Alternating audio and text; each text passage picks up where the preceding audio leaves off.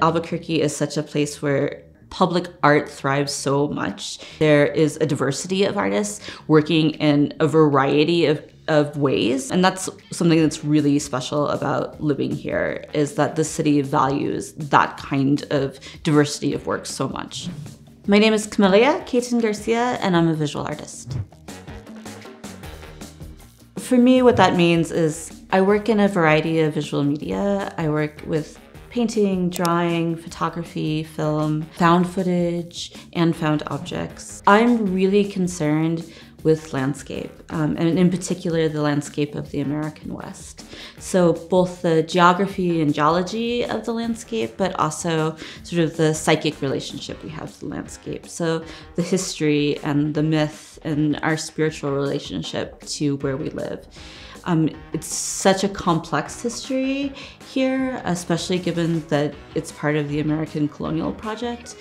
So I'm interested in talking about that and talking about that complexity and that multi-layered aspect to history through visual image. One of the great things about receiving a grant like that is you feel like what you're pursuing is worthwhile, and you have a new engagement in your own work. And you know that you are doing this to contribute to a community, being able to purchase materials, and in particular materials that I hadn't considered working with before.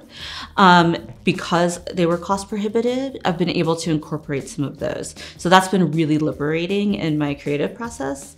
But I think the most important thing that the money has allowed me to do is just to have time to focus on my art. I'm very lucky, I have a job that I love, but having money from this grant has allowed me to be comfortable with prioritizing my artwork and taking time to prioritize that artwork. And I don't think there's anything that's more valuable than giving someone time to work on their creative process.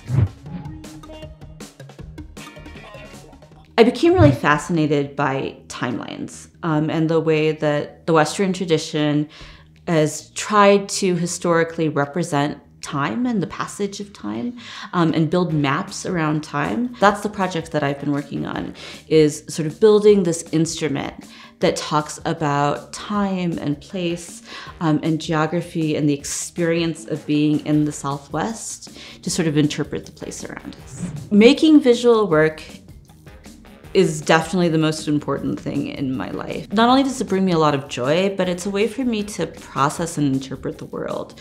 You know, life is hard, it's difficult, and it can be difficult to sort of assimilate all of the things that you feel and all of the experiences that you have, both making visual art, but also being a consumer of other people's visual art has done so much to make my life feel fulfilled.